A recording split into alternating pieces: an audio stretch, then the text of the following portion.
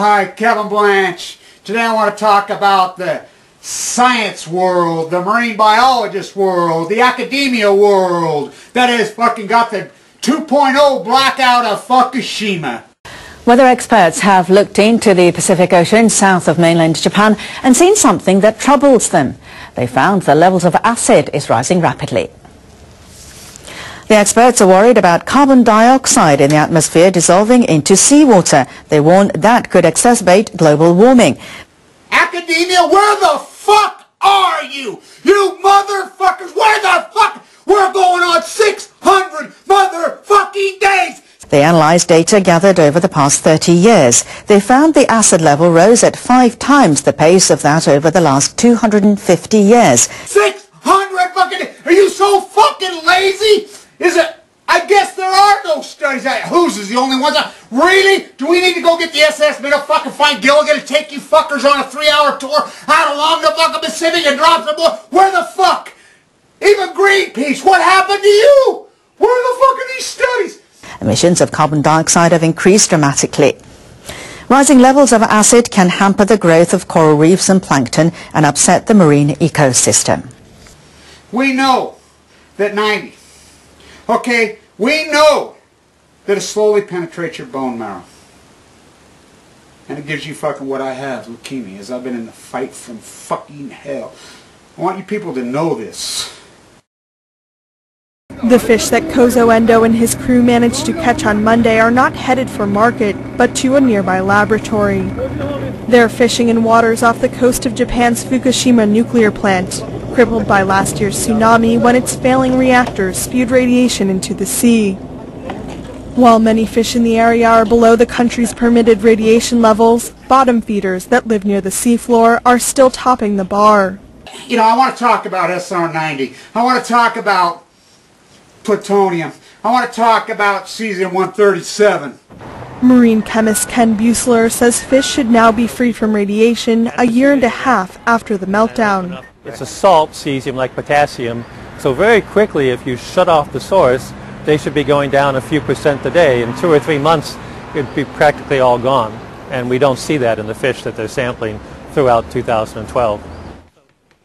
A respected geochemist known for his studies of radioactive fallout in the Black Sea after Chernobyl, Buessler hit the headlines last month when he suggested that radiation could still be leaking. There has to be a source, and they're cooling those reactors quite extensively. Some of that water is getting back into the ocean, either actively being pumped out after some decontamination or through leaks in the buildings. They're not able to contain all of the water that they use to cool. But plant operator TEPCO denies the claim, and the Japanese ministry responsible for radiation sampling across Japan said they are excluding that possibility from their inquiries at the moment. So we've sit on pins and needles, and we've waited for those scientific studies to come in. We've waited for those great marine biologists. We've waited for those great universities on the coast of California. We've waited for them as they know that precious beauty is their world. The University of Washington, Oregon State, University of Oregon, Cal Berkeley, Stanford, UCLA, San Diego State, on and on and on. We've waited. Oh, them studies will be right out. As whistleblowers been coming to me from different universities, oh yeah, we have them. Because we know this, factually. We know factually. The TEPCO is a bunch of fucking liars. Well, good news for sushi lovers and not so great news if you're an Atlantic bluefin tuna. The Atlantic bluefin catch quota is going up next year. Members of the International Commission for the Conservation of Atlantic Tunas agreed at a meeting in Morocco that the total bluefin quota for 2013 can be raised to 13,400 tons. That's up 500 tons from this year. The Commission is responsible for management of bluefin fisheries in the Atlantic Ocean and the Mediterranean Sea. The decision was made after a survey concluded stocks of bluefin are showing signs of improvement. The members also agreed to gradually introduce a system to track where fish are caught and how they are distributed. They agreed to upgrade measures against illegal bluefin fishing. We know they're fucking liars. We know the Japanese government are nothing but fucking liars. We cannot believe a fucking word they say. So what have we counted on? And I've said the whole time, over and over on this vlog, as we backdoored the media and exposed us when Gupta went fishing at Lake Chernobyl, when they used not only malice by not reporting, but, excuse me, malice by not reporting. Malice, criminals, as we know the IAEA are nothing but fucking liar, grandstanding, caviar-eating fucking criminals. As I see the report the other day, don't eat the caviar, they're telling you. Good, you IAEA motherfuckers, eat it up. But the academia world, and all you assholes sitting in Europe saying, oh, these fucking Americans, where's these studies? What the fuck? You don't eat fish? You don't fucking live off the, you don't fucking feed off the fucking greatest food basket in the world? Where the fuck are you?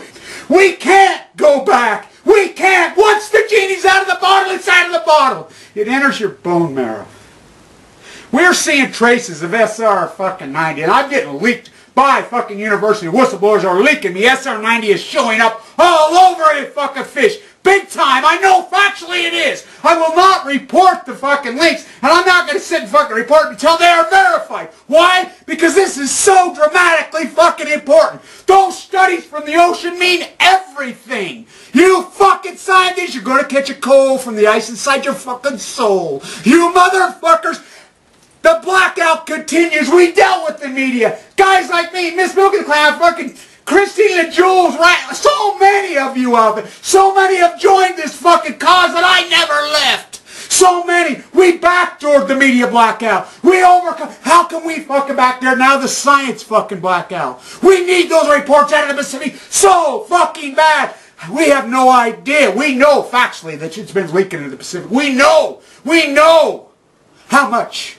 We know TEPCO will never tell us. We know the IAEA will never tell us. The NRC will never tell us. The media will never tell us. We need those studies so fucking bad.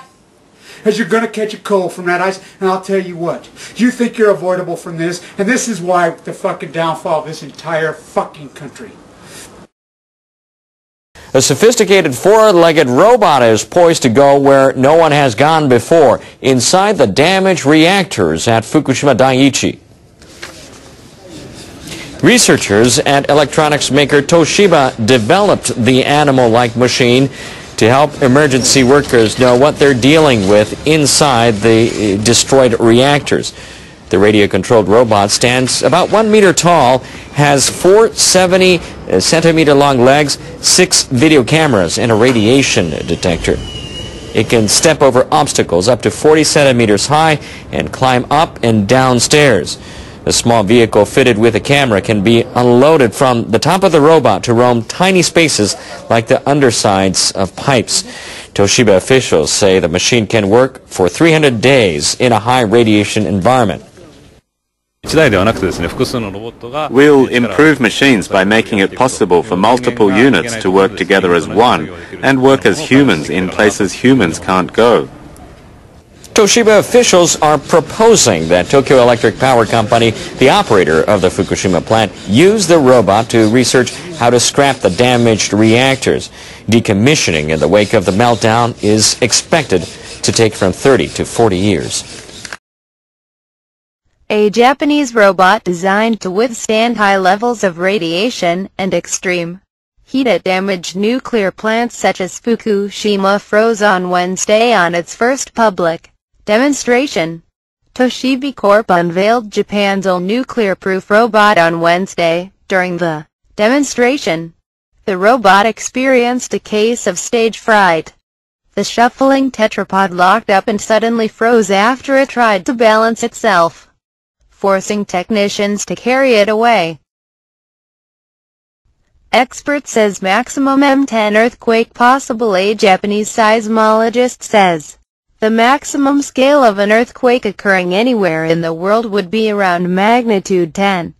Judging from Earth's size and the lengths of quake-triggering faults, a magnitude 10 quake would be 32 times more powerful than the 9.0 earthquake that hit northeastern Japan in March last year. The magnitude -9.5 quake recorded off Chile in 1960 is the world's largest known earthquake to date. A magnitude 10 quake would occur, for example, If an 8,800-kilometer fault along a northern Pacific Rim trench shifts 20 meters, the researcher says such an earthquake would result in tremors lasting 20 minutes to 1 hour and trigger days of tsunamis. The researcher stresses he's not saying a magnitude 10 quake would definitely occur, but he notes that Japan was hit by a magnitude 9 earthquake when it had been expecting a maximum magnitude 8. So people should be aware of what could happen.